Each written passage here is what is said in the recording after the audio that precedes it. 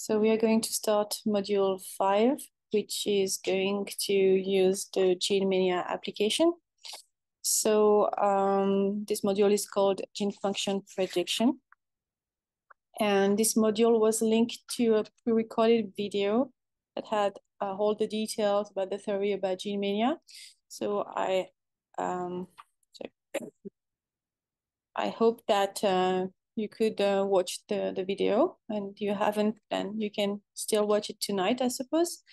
So so this video was pre-recorded by Craig Morris because we're going to use the software called GeneMania as a, so yeah, here is some, oh, that's the coffee. Okay, I thought it was the speaker. So the video is from Craig Morris because the software called GeneMania has been developed a few years ago by Craig Morris in collaboration with Gary Bader, and GeneMania is still maintained by the Bader Lab at the Donnelly Center. So I will do a brief summary of the theory, but the focus of the presentation, as I did for the other modules, will be on the applications of GeneMania in our current project. So GeneMania answer two types of questions, as it has been explained in the recorded video. So two different types of questions. So one is just when you input one gene. So when you input one gene into GeneMania, the question that you are trying to answer is, what does my gene do? And you also can input like a few genes, 10 genes. And then your question that you want to answer with GeneMania is, give me more genes like this.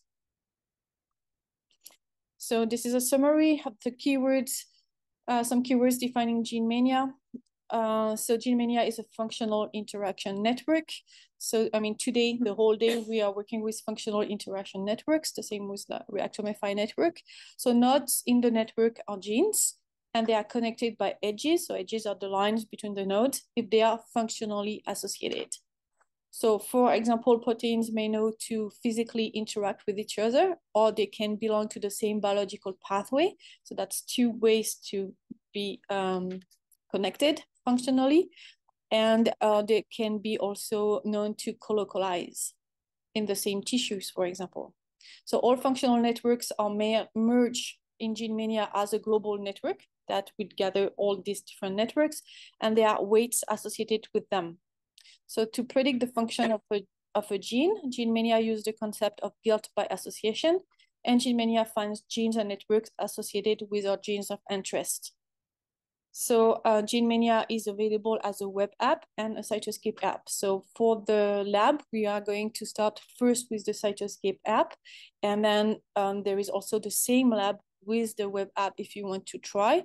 And in the next slides, I'm going to present example where it's easier to use the web app when you just Google GeneMania and then you enter a few genes, or where you want to do more complex networks. And in this case, you use the Cytoscape app. So just a summary of the theory. So, so here with the puzzle piece, I've represented the different networks that are used by GeneMania to connect our genes.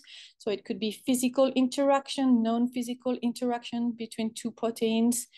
It could be a predicted physical interaction, shared protein domain. So each protein have the same domain. So then we put a line between the two proteins, genetic interaction, colocalization, or co-expression.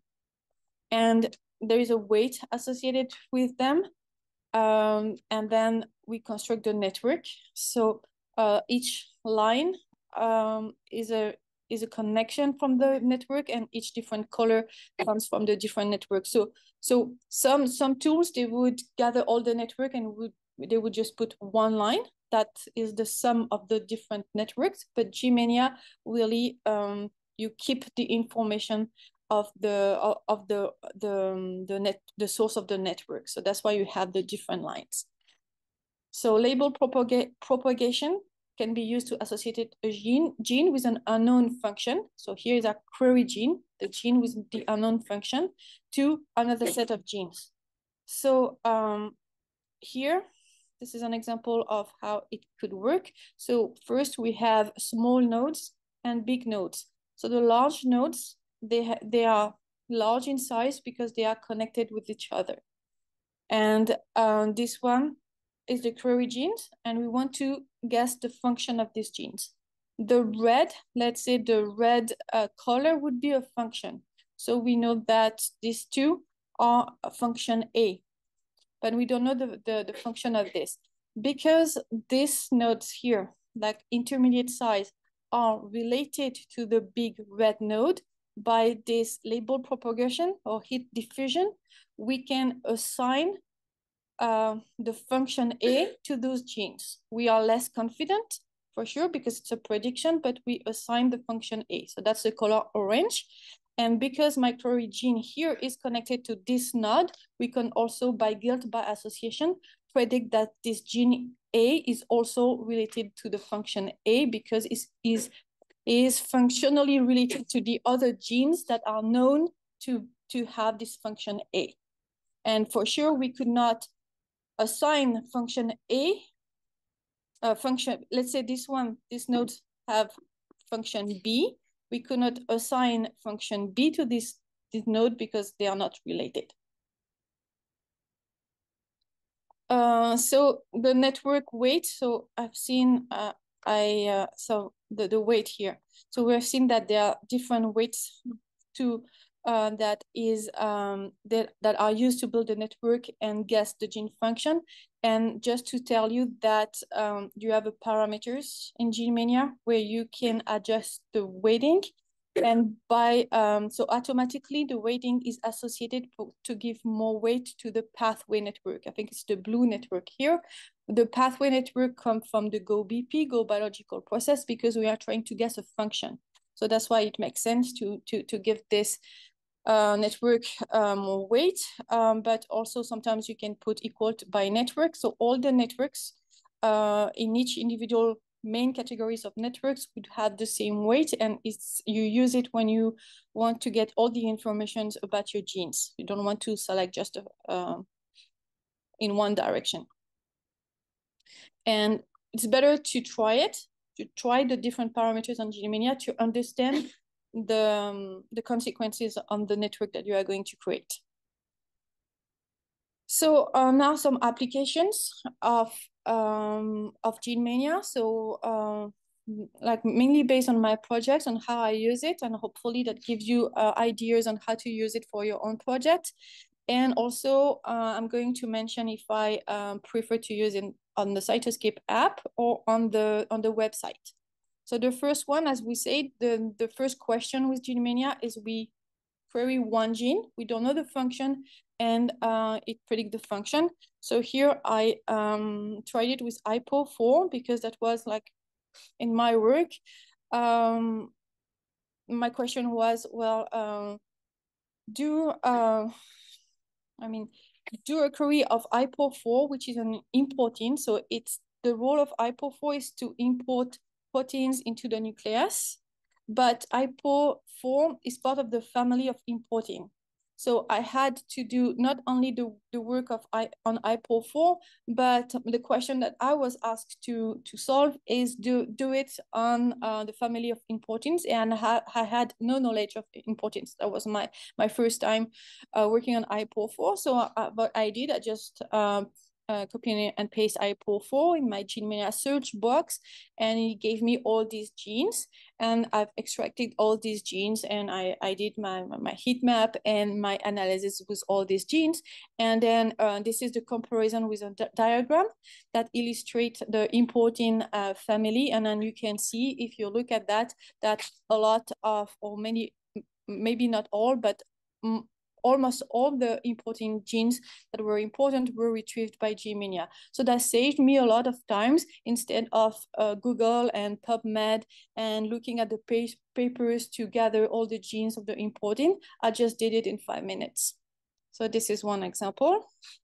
And I did the same with this one. So this one, these two genes, EZH1 and SUS12, they were part of my hits, you know, when I did my RNA sequencing, and they were part of my hits. So I looked at the function of these genes, and I kind of understood that they were part of this PRC2 complex, which is the polycomb repulsive complex, but that was about this. I didn't have more knowledge than that. So I copy and paste these 2 genes now in Gene Mania. And again, my goal I wanted to retrieve all the protein complex for the PRC2 to do a more comprehensive analysis and my heat map, and to make sure that all the complex was affected in my experiment.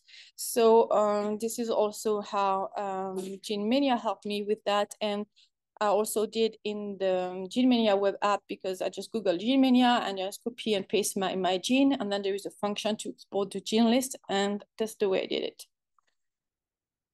So that's a third example. That's absolutely not my project, but I thought that it was also interesting. I think there is the paper, the reference paper here, and I think they did Gene Mania in this reference paper. So they were working on Alzheimer's disease.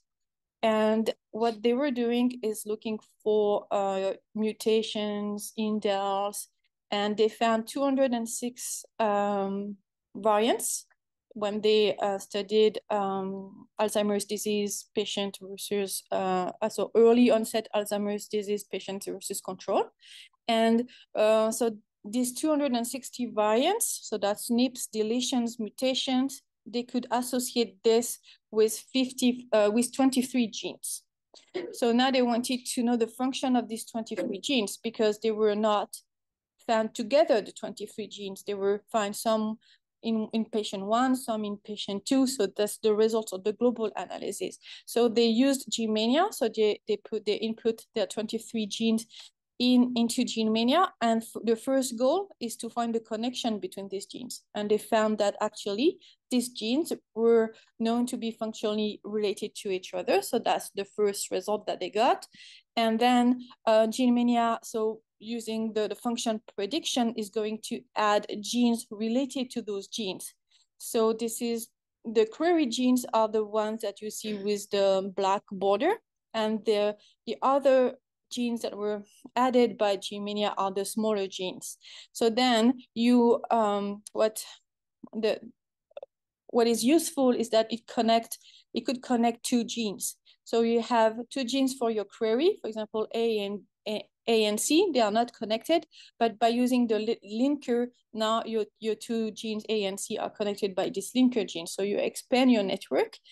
And also, now that you have this network, basically your goal is to find the genes that are important in the early onset of Alzheimer's disease. So first you started with your core of 23 genes, but maybe you retrieve these other genes as well that are important. And when you apply the functional enrichment on this, so on the left, you have the pathway enrichment for those genes, and then you see that it's also related to neuron function. So it gives you some reassurance that these genes work together in some brain function, and then you can further analyze them. And so this one was done in the app, but you could have done it in the site in the web version, but it's starting to be a bigger network. So maybe you want to go back to the Cytoscape app. So the Cytoscape app will have the advantage that you can play with the visual style, you can merge networks, you can import attributes. So that would be one reason that you move to the Cytoscape app. So that's another example. This is 43 genes implicated in cholesterol metabolism. And basically, they just wanted to do a nice figure for their paper. So they had their 43 genes, but they wanted to connect it in some sort of diagram as a network.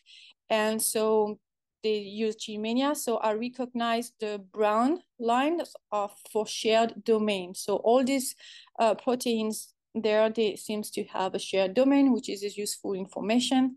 The linker genes here, they could connect, for example, so this one is a gene that is added by Gene Mania and could connect these 2 nodes with the other nodes. So it adds some connection to make the link better and the figure better.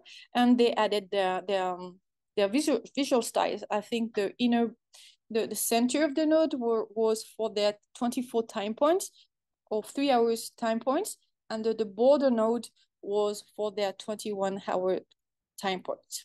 So that's another example.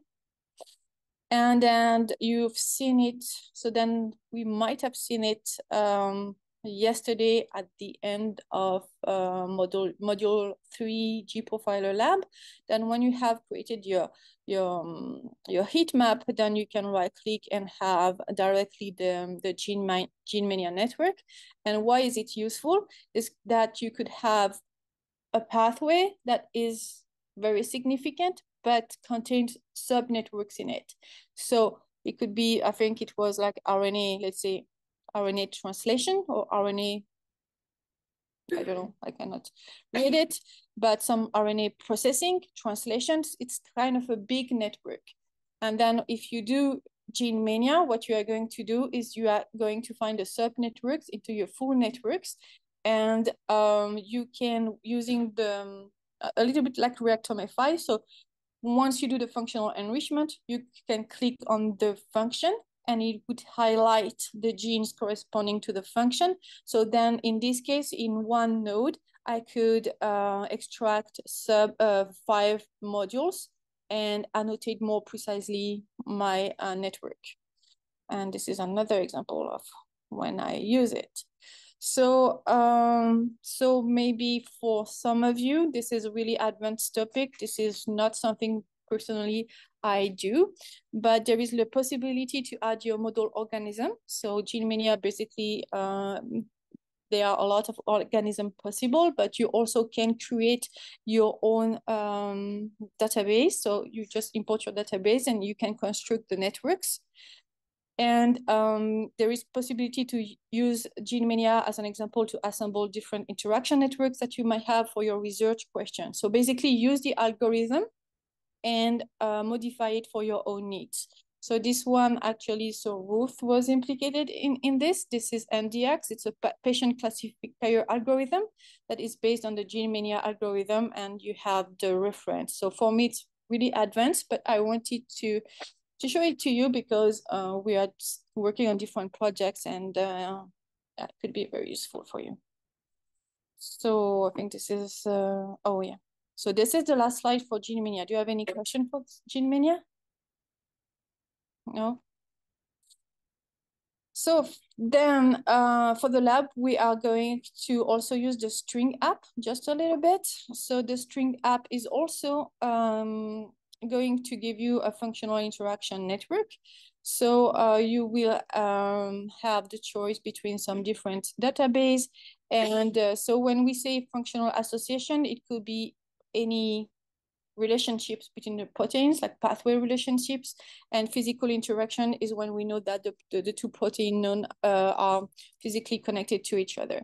So we are going to use the string app that is actually, I think, included in the Cytoscape app, and that then you can also install it. And so first you create like a very beautiful network, but there are also options to do functional enrichment and so on.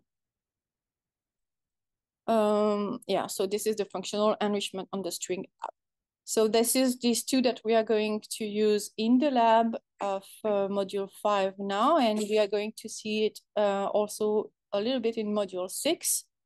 And this one is a new tool, so I just wanted to mention to you because I found it interesting. I've never used it in my research, but I was like doing some PubMed research on the different tools, and I say, oh wow, this one is interesting as well. So I wanted to be exhaustive and present you different tools. So FunCup seems to be very promising, very well maintained. It's a web app, but it has really the same idea as creating a functional network as we are seeing today with different also with, you know, co-expression, pathway, protein-protein interaction, a lot of model organisms.